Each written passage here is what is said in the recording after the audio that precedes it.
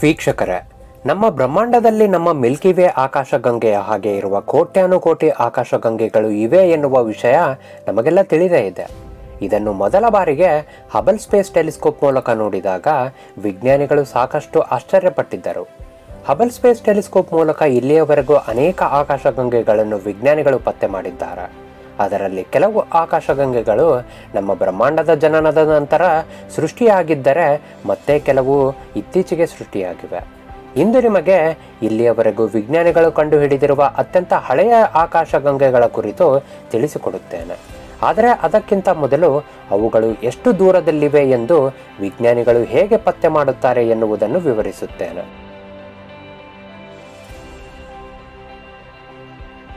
ಒಂದು ಆಕಾಶಗಂಗೆಯು ಎಷ್ಟು ದೂರದಲ್ಲಿದೆ ಎಂದು ಅದರ ಒಳಗಿನಿಂದ ಹೊರಬರುತ್ತಿರುವ ಬೆಳಕಿನ ಆಧಾರದ ಮೇಲೆ ಪತ್ತೆ ಮಾಡಲಾಗುತ್ತದೆ. ಒಂದು ಆಕಾಶಗಂಗೆಯಿಂದ ಹೊರಬರುತ್ತಿರುವ ಬೆಳಕು ಎಷ್ಟು ದೂರ ಚಲಿಸಿದೆ ಎಂದು ಕಂಡುಹಿಡಿದರೆ ಸಾಕು, ಅದರ ಅಂತರವನ್ನು ಪತ್ತೆ ಮಾಡಬಹುದು. ಇದಕ್ಕೆಂದು ಭೌತಶಾಸ್ತ್ರದ ಡಾಪ್ಲರ್ ಎಫೆಕ್ಟ್ ವಿಧಾನವನ್ನು ಬಳಸುತ್ತಾರೆ. ಈಗ ಈ ಡಾಪ್ಲರ್ ಎಫೆಕ್ಟ್ ಅನ್ನು ಸುಲಭವಾದ ಉದಾಹರಣೆಯೊಂದಿಗೆ ವಿವರಿಸುತ್ತೇನೆ, ಕೇಳಿ. ಒಂದು ಕಾರು ವೇಗವಾಗಿ ಸದ್ದು ಮಾಡುತ್ತಾ ನಿಮ್ಮ ಬಳಿ ಬರುತ್ತಿದೆ ಎಂದು ಭಾವಿಸಿ. ಆ ಕಾರು ನಿಮ್ಮ ಹತ್ತಿರ ಬರುತ್ತಿದ್ದಂತೆ ಅದು ಮಾಡುತ್ತಿರುವ ಸದ್ದು ನಿಮಗೆ ಜೋರಾಗಿ ಕೇಳಿಸುತ್ತದೆ, ಏಕೆಂದರೆ ಅದರ ಧ್ವನಿ ತರಂಗಗಳ ವೇವ್ಲೆಂತ್ ಹತ್ತಿರವಾಗುತ್ತಾ ಹೋಗುತ್ತದೆ. ಆದ್ದರಿಂದ ಇದನ್ನು ಬ್ಲೂ ಶಿಫ್ಟ್ ಎನ್ನುತ್ತಾರೆ. ಇನ್ನು ಅದು ನಿಮ್ಮಿಂದ ದೂರ ಹೋಗುತ್ತಿದ್ದಂತೆ ಅದು ಮಾಡುತ್ತಿರುವ ಸದ್ದು ಕಡಿಮೆಯಾಗುತ್ತಾ ಹೋಗುತ್ತದೆ, ಏಕೆಂದರೆ ಧ್ವನಿ ತರಂಗಗಳ ವೇವ್ಲೆಂತ್ ಸ್ಟ್ರೆಚ್ ಆಗುತ್ತಾ ಹೋಗುತ್ತದೆ. ಇದನ್ನು ರೆಡ್ ಶಿಫ್ಟ್ ಎಂದು ಕರೆಯುತ್ತಾರೆ. ಇದೇ ವಿಧಾನವನ್ನು ಆಕಾಶಗಂಗೆಗಳ ಅಂತರವನ್ನು ಪತ್ತೆ ಮಾಡಲು ಬಳಸಲಾಗುತ್ತದೆ. ನಮಗೆಲ್ಲ ತಿಳಿದ ಹಾಗೆ ನಮ್ಮ ಬ್ರಹ್ಮಾಂಡವು 80,000 kilometre per second per mega ಪಾರ್ಸೆಕ್ನಷ್ಟು ವಿಸ್ತಾರವಾಗುತ್ತಿದೆ. ಇದರ ಅರ್ಥ ಆಕಾಶಗಂಗೆಗಳ ಮಧ್ಯೆ ಇರುವ ಅಂತರ ಹೆಚ್ಚಾಗುತ್ತಿದೆ. ಆದರೆ ಈ ಅಂತರ ಎಷ್ಟರ ಮಟ್ಟಿಗೆ ಬದಲಾಗುತ್ತಿದೆ ಎನ್ನುವುದನ್ನು ಪತ್ತೆ ಮಾಡುವ ಸಲುವಾಗಿ ವಿಜ್ಞಾನಿಗಳು ಹಬಲ್ ಕಾನ್ಸ್ಟೆಂಟ್ ಬಳಸಿದರು. ಈ ಹಬಲ್ ಕಾನ್ಸ್ಟೆಂಟ್ ವ್ಯಾಲ್ಯೂ ಈ ರೀತಿ ಇದೆ: H0 73 kilometre per second per mega parsec. ಈ ವ್ಯಾಲ್ಯೂವನ್ನು ಬಳಸಿಕೊಂಡು ವಿಜ್ಞಾನಿಗಳು ಒಂದು ಆಕಾಶಗಂಗೆಯು ನಮ್ಮಿಂದ ಎಷ್ಟು ದೂರ ಹೋಗುತ್ತಿದೆ ಎನ್ನುವುದನ್ನು ಕಂಡುಹಿಡಿದರು. ಈಗ ಒಂದು ಆಕಾಶಗಂಗೆಯು ನಮ್ಮಿಂದ ದೂರ ಚಲಿಸುತ್ತಿದೆ ಎಂದು ಭಾವಿಸಿ. ಅದು ಎಷ್ಟು ವೇಗದಲ್ಲಿ ದೂರ ಚಲಿಸುತ್ತಿದೆ ಎಂದು ಹಬಲ್ ಕಾನ್ಸ್ಟೆಂಟ್ ಮೂಲಕ ಹೇಗೆ ಕಂಡುಹಿಡಿಯಲಾಗುತ್ತದೆ ಎಂದು ಮ್ಯಾಥಮೆಟಿಕಲ್ ಕ್ಯಾಲ್ಕುಲೇಷನ್ಸ್ ಮೂಲಕ ವಿವರಿಸುತ್ತೇನೆ, ಕೇಳಿ. ದೂರ ಚಲಿಸುತ್ತಿರುವ ಆಕಾಶಗಂಗೆಯ ಅಂತರವನ್ನು ಕಂಡುಹಿಡಿಯಲು D=V/H0 ಎನ್ನುವ ಫಾರ್ಮುಲಾವನ್ನು ಬಳಸುತ್ತಾರೆ. ಇಲ್ಲಿ D ಅಂದರೆ ಡಿಸ್ಟೆನ್ಸ್, V ಅಂದರೆ ವೆಲಾಸಿಟಿ ಮತ್ತು H0 ಅಂದರೆ ಹಬಲ್ ಕಾನ್ಸ್ಟೆಂಟ್. ಈ ವೆಲಾಸಿಟಿ ಕಂಡುಹಿಡಿಯಲು ಈ ಸೂತ್ರವನ್ನು ಬಳಸಲಾಗುತ್ತದೆ. ಇಲ್ಲಿ C ಅಂದರೆ ಬೆಳಕಿನ ವೇಗ, ಅಂದರೆ 3 ಲಕ್ಷ ಕಿಲೋಮೀಟರ್ ಪರ್ ಸೆಕೆಂಡ್, ಹಾಗೂ Z ಅಂದರೆ change in wavelength of light to the original wavelength. ಈಗ ಒಂದು ಆಕಾಶಗಂಗೆಯನ್ನು ಟೆಲಿಸ್ಕೋಪ್ ಮೂಲಕ ಗಮನಿಸುತ್ತಿದ್ದೀರಿ ಎಂದು ಭಾವಿಸಿ. ಅದರಿಂದ ಬಂದ ಬೆಳಕನ್ನು ಮೊದಲು ಗಮನಿಸಿದಾಗ ಅದರ ವೇವ್ಲೆಂತ್ 680 ನ್ಯಾನೋಮೀಟರ್ ಇದೆ ಎಂದು ತಿಳಿದುಕೊಳ್ಳಿ.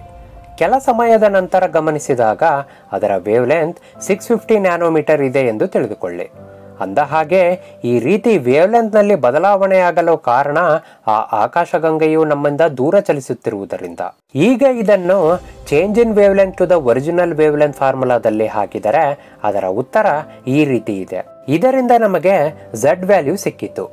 ಈಗ ಇದನ್ನು ವೆಲಾಸಿಟಿ ಕಂಡುಹಿಡಿಯುವ ಫಾರ್ಮುಲಾದಲ್ಲಿ ಹಾಕಿ ಕೊನೆಗೆ ಆಕಾಶಗಂಗೆಯ ಅಂತರವನ್ನು ಕಂಡುಹಿಡಿಯುವ D=V/H0 ಫಾರ್ಮುಲಾದಲ್ಲಿ ಹಾಕಿದರೆ ಕೊನೆಗೆ ಸಿಗುವ ಉತ್ತರವೇ 194 ಮೆಗಾ ಪಾರ್ಸೆಕ್. ಇನ್ನು ನಮಗೆಲ್ಲ ತಿಳಿದ ಹಾಗೆ 1 ಮೆಗಾ ಪಾರ್ಸೆಕ್ ಅಂದರೆ 3,22,1563.7 ಲೈಟ್ ಇಯರ್ಸ್ ಎಂದರ್ಥ. 194 ಮೆಗಾ ಪಾರ್ಸೆಕ್ ಎಂದರೆ 630 ಮಿಲಿಯನ್ ಲೈಟ್ ಇಯರ್ಸ್ ಎಂದರ್ಥ. ಅಂದರೆ ಆ ಆಕಾಶಗಂಗೆಯು 630 ಮಿಲಿಯನ್ ಜ್ಯೋತಿ ವರ್ಷಗಳಷ್ಟು ದೂರದಲ್ಲಿದೆ ಎಂದರ್ಥ. ಇದೇ ರೀತಿ ಬಾಹ್ಯಾಕಾಶದಲ್ಲಿ ಪತ್ತೆ ಮಾಡಲಾಗುತ್ತಿರುವ ಪ್ರತಿಯೊಂದು ಆಕಾಶಗಂಗೆಗಳು ನಮ್ಮಿಂದ ಎಷ್ಟು ದೂರದಲ್ಲಿವೆ ಎಂದು ಕಂಡುಹಿಡಿಯಲಾಗುತ್ತಿದೆ. 4.5 ಬಿಲಿಯನ್ ವರ್ಷಗಳ ನಂತರ ಆಂಡ್ರೋಮಿಡಾ ಗ್ಯಾಲಕ್ಸಿಯು ನಮ್ಮ ಮಿಲ್ಕಿ ವೇ ಗ್ಯಾಲಕ್ಸಿಗೆ ಬಂದು ಡಿಕ್ಕಿ ಹೊಡೆಯಲಿದೆ ಎಂದು ಇದೇ ರೀತಿ ಪತ್ತೆ ಮಾಡಲಾಗಿರುವುದು. ಅಂದ ಹಾಗೆ ಈ ಆಂಡ್ರೋಮಿಡಾ ಗ್ಯಾಲಕ್ಸಿಯು ನಮ್ಮ ಮಿಲ್ಕಿ ವೇ ಗ್ಯಾಲಕ್ಸಿಗೆ ಡಿಕ್ಕಿ ಹೊಡೆದರೆ ಏನಾಗಬಹುದು ಎಂದು ನಿಮಗೆ ಬೇರೊಂದು ವಿಡಿಯೋ ಮೂಲಕ ವಿವರಿಸುವೆ. ಇದರೊಂದಿಗೆ ನಿಮಗೆ ಆಕಾಶಗಂಗೆಗಳ ಮಧ್ಯೆ ಇರುವ ಅಂತರವನ್ನು ಹೇಗೆ ಕಂಡುಹಿಡಿಯುತ್ತಾರೆ ಎನ್ನುವುದು ತಿಳಿದಿದೆ ಎಂದು ನಾನು ಭಾವಿಸುತ್ತೇನೆ. ಈಗ ನಿಮಗೆ ಇದುವರೆಗೂ ಪತ್ತೆ ಮಾಡಲಾಗಿರುವ ಅತ್ಯಂತ ಹಳೆಯ ಆಕಾಶಗಂಗೆಗಳ ಕುರಿತು ತಿಳಿಸಿಕೊಡುತ್ತೇನೆ. IOK-1 ಆಕಾಶಗಂಗೆ. ಈ ಆಕಾಶಗಂಗೆಯನ್ನು 2006ರಲ್ಲಿ ಅಮೆರಿಕದ ಹವಾಯಿಯಲ್ಲಿರುವ ಸುಬಾರು ಟೆಲಿಸ್ಕೋಪ್ ಮೂಲಕ ಪತ್ತೆ ಮಾಡಲಾಯಿತು. 12.88 ಬಿಲಿಯನ್ ವರ್ಷಗಳಷ್ಟು ಆಯಸ್ಸು ಹೊಂದಿರುವ ಈ ಆಕಾಶಗಂಗೆಯು ನಮ್ಮ ಬ್ರಹ್ಮಾಂಡ ಸೃಷ್ಟಿಯಾಗಿ 750 ಮಿಲಿಯನ್ ವರ್ಷಗಳ ನಂತರ ಜನಿಸಿದೆ ಎಂದು ವಿಜ್ಞಾನಿಗಳು ಪತ್ತೆ ಮಾಡಿದ್ದಾರೆ. GN 108036 ಆಕಾಶಗಂಗೆ. ಇದನ್ನು ಕೂಡ 2011ರಲ್ಲಿ ಸುಬಾರು ಟೆಲಿಸ್ಕೋಪ್ ಮೂಲಕ ಪತ್ತೆ ಮಾಡಲಾಗಿದೆ. ಆದರೆ ಇದರ ಕುರಿತು ಹೆಚ್ಚು ಅಧ್ಯಯನ ಮಾಡುವ ಸಲುವಾಗಿ ಹಬಲ್ ಸ್ಪೇಸ್ ಟೆಲಿಸ್ಕೋಪ್ ಮತ್ತು ಸ್ಪ್ರಿಟ್ಜರ್ ಸ್ಪೇಸ್ ಟೆಲಿಸ್ಕೋಪ್ ಅನ್ನು ಬಳಸಿಕೊಳ್ಳಲಾಯಿತು. 12.9 ಬಿಲಿಯನ್ ವರ್ಷಗಳ ಹಿಂದೆ ರಚನೆಯಾಗಿರುವ ಈ ಆಕಾಶಗಂಗೆಯು 5000 ಜ್ಯೋತಿ ವರ್ಷಗಳಷ್ಟು ವಿಸ್ತಾರವಾಗಿದೆ. ಈ ಆಕಾಶಗಂಗೆಯ ಮತ್ತೊಂದು ವಿಶೇಷತೆ ಏನೆಂದರೆ ಇದರ ಒಳಗೆ ಪ್ರತಿ ವರ್ಷ ನಮ್ಮ ಮಿಲ್ಕಿ ವೇ ಆಕಾಶಗಂಗೆಗಿಂತ ಹೆಚ್ಚು ನಕ್ಷತ್ರಗಳು ಜನಿಸುತ್ತವೆ.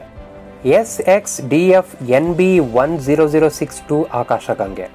2012ರಲ್ಲಿ ಪತ್ತೆ ಮಾಡಲಾದ ಈ ಆಕಾಶಗಂಗೆಯು 12.91 ಬಿಲಿಯನ್ ವರ್ಷಗಳ ಹಿಂದೆ ರಚನೆಯಾಗಿದ್ದು, ಇದರಲ್ಲಿ ನಮ್ಮ ಬ್ರಹ್ಮಾಂಡದಲ್ಲಿರುವ ಅತ್ಯಂತ ಹಳೆಯ ಆಮ್ಲಜನಕವಿದೆ ಎಂದು ಚಿಲಿಯಲ್ಲಿರುವ ಅಟಕಾಮಾ ಲಾರ್ಜ್ ಮಿಲಿಮೀಟರ್ ಅಬ್ಸರ್ವೇಟರಿ ಮೂಲಕ ಪತ್ತೆ ಮಾಡಲಾಗಿದೆ.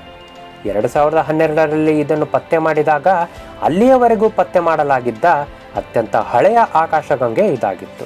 Z8ZND 5296 ಆಕಾಶಗಂಗೆ. 2012ರಲ್ಲಿ SXDF NB 10062 ಆಕಾಶಗಂಗೆಯನ್ನು ಪತ್ತೆ ಮಾಡಿದ ಮೇಲೆ ನಮ್ಮ ಬ್ರಹ್ಮಾಂಡದಲ್ಲಿ ಇರುವ ಅತ್ಯಂತ ಹಳೆಯ ಆಕಾಶಗಂಗೆಯದು ಎಂದು ತಿಳಿದಿದ್ದ ವಿಜ್ಞಾನಿಗಳು ಅಲ್ಲಿಗೆ ಸುಮ್ಮನಾಗದೆ ಇದಕ್ಕಿಂತ ಹಳೆಯ ಆಕಾಶಗಂಗೆಗಳು ಇದ್ದರೂ ಇರಬಹುದು ಎಂದು ಪತ್ತೆ ಮಾಡತೊಡಗಿದರು. ಆಗ ಅವರಿಗೆ 2013ರಲ್ಲಿ ಈ ಆಕಾಶಗಂಗೆ ಸಿಕ್ಕಿತು. ಇದರ ಆಯಸ್ಸು 13.1 ಬಿಲಿಯನ್ ವರ್ಷವಿದೆ. EGS ZS81 ಆಕಾಶಗಂಗೆ. ಬೂಟಿಸ್ ನಕ್ಷತ್ರ ಪುಂಜದಲ್ಲಿ ಪತ್ತೆ ಮಾಡಲಾಗಿರುವ ಈ ಆಕಾಶಗಂಗೆಯು 13.13 ಬಿಲಿಯನ್ ವರ್ಷಗಳಷ್ಟು ಹಳೆಯದು ಎಂದು ತಿಳಿದು ಬಂದಿದೆ. 2015ರಲ್ಲಿ ಪತ್ತೆ ಮಾಡಲಾದ ಈ ಆಕಾಶಗಂಗೆಯು ನಮ್ಮ ಬ್ರಹ್ಮಾಂಡ ಸೃಷ್ಟಿಯಾಗಿ 670 ಮಿಲಿಯನ್ ವರ್ಷಗಳ ನಂತರ ರಚನೆಯಾಗಿದೆ. ಇದನ್ನು ಓಯಿಸ್ಟ್ ಎನ್ನುವ ಪ್ರಸಿದ್ಧ ಖಗೋಳಶಾಸ್ತ್ರಜ್ಞ ಕಂಡುಹಿಡಿದಿದ್ದಾರೆ. ZNZ11 ಆಕಾಶಗಂಗೆ. 13.4 ಬಿಲಿಯನ್ ವರ್ಷಗಳ ಹಿಂದೆ ಜನಿಸಿದ ಈ ಆಕಾಶಗಂಗೆಯೇ ಇದುವರೆಗೂ ಪತ್ತೆ ಮಾಡಲಾಗಿರುವ ಅತ್ಯಂತ ಹಳೆಯ ಆಕಾಶಗಂಗೆಯಾಗಿದೆ. 2016ರಲ್ಲಿ ಇದನ್ನು ಹಬಲ್ ಸ್ಪೇಸ್ ಟೆಲಿಸ್ಕೋಪ್ ಮೂಲಕ ಕಂಡುಹಿಡಿಯಲಾಗಿದೆ. ಈ ಆಕಾಶಗಂಗೆಯು ನಮ್ಮ ಬ್ರಹ್ಮಾಂಡ ಸೃಷ್ಟಿಯಾಗಿ ಕೇವಲ 400 ಮಿಲಿಯನ್ ವರ್ಷಗಳ ನಂತರ ಜನಿಸಿದೆ.